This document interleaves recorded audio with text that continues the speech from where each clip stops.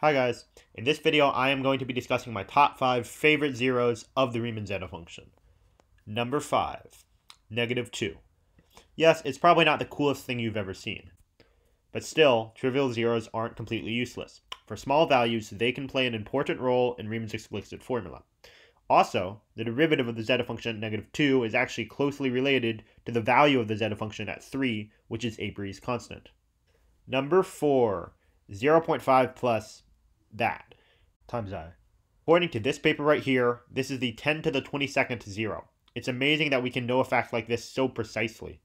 Number 3, 0.5 plus 282.4651 I.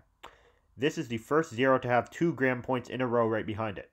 A gram point corresponds to the zeta function being real, and usually the zeta function has positive real part. However, these two sequential gram points sort of force the zeta function to take on a negative value shortly before the zero. This occurs at 0.5 plus 282.455 I. Number 2, 0.5 plus 14.134 I. This is the smallest one. This is the flag bearer of all the non-trivial zeros. If you've heard of a zeta zero, this is probably it. This is the biggest contributor to Riemann's explicit formula, so maybe it's a little more important than the other zeros, not sure.